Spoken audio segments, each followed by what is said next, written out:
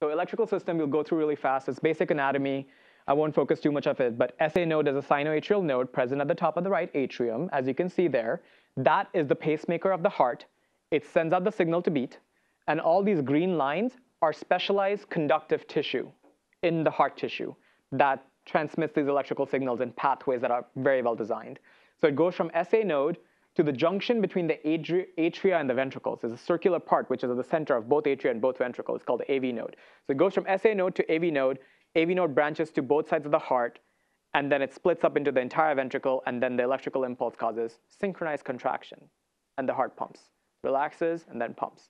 And the pacing is determined by SA node. So we've got slow response fibers and fast response fibers, and I think the main things to take away from that is the resting membrane potential of the slow response, and the slow response ones are generally the pacemakers of the heart. The fast response are like the normal ventricle muscle cells, okay, which contract really fast once they get the impulse.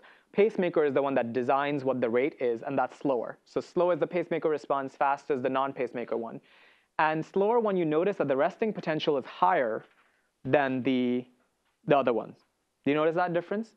Resting is about -80 there, it's about -60 in the slower, right? So it's higher, which means there's some cells, that ion channels, which we won't go into, but there's some spontaneous ion channels by the slow response, slowly depolarize by itself, and then it fires, and then relaxes, comes down. Again, by itself, slowly depolarizes because there's some resting channels that are active all the time without any impulse, and it fires again. And then same thing happens. So that gives it an internal clock, like a rhythmicity. You don't need, like, in the muscular junction, we study the action potential comes in, then things get released, then the muscle fires, whatever, right? In these slow pacemaker cells, they don't need external input.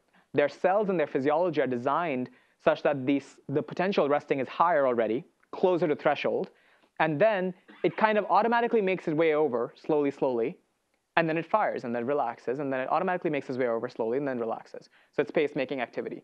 In the fast response, you actually have sodium channels where the impulse needs to come there, touch them, open sodium channels, sodium comes in, and then it fires. Pretty traditional, like neurons. So that is the difference, yeah.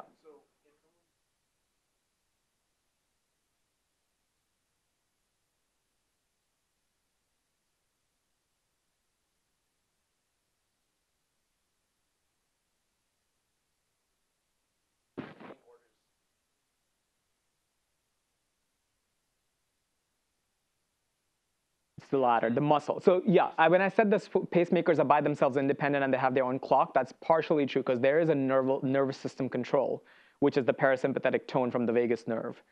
And so what happens is the channels that I told you that operate in the phase 0 of the slow, they're under parasympathetic innervation, those channels. So it's not from the heart, it's from the brain or from the nerve.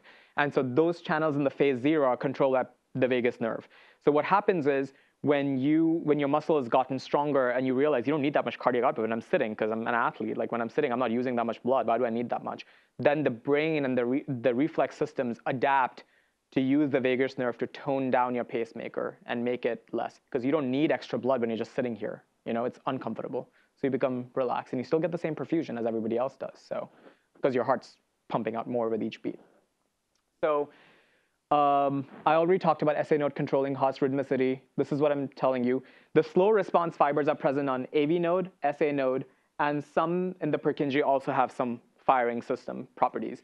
And the reason why sinoatrial node activates the AV node and not the AV node is because if you notice the basal rates, the internal rates, are higher in the SA node, between 70 and 100 usually. So it usually supersedes. There are diseased pathology where SA node is damaged because of something, in which case the AV node will sometimes take over, and we call it junctional rhythms, and they're bad, and then we treat them, and then it's a different story. But don't worry about that.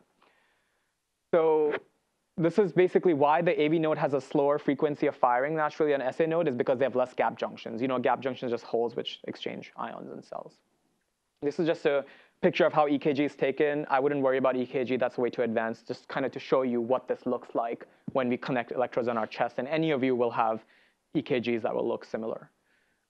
This is just like a quick pictorial representation of signal transmission. The red lines are the electrical signals, and the blue line shows how those electrical signals contribute to the EKG. This is just for your viewing pleasure, so you can watch it at the end. This diagram, I won't go into detail because I could spend like an hour just talking about this whole thing. But I think the main idea is that we studied electrically and hydraulically. This kind of combines it and puts it all together. There's pressure-volume relations. There's the EKG. There's volume, like volume pressure EKG all in one. And you can see with each phase of the heart where the contraction is, where the valve opens. I really recommend that you guys sit down with this figure for a while in groups or by yourself and just walk through the cardiac cycle and see if you understand everything on this. Like, I won't go over this right now because it'll take forever, but this is everything we've covered and everything that you've known from previous lectures all put together in one diagram. And this covers a lot of what we've studied.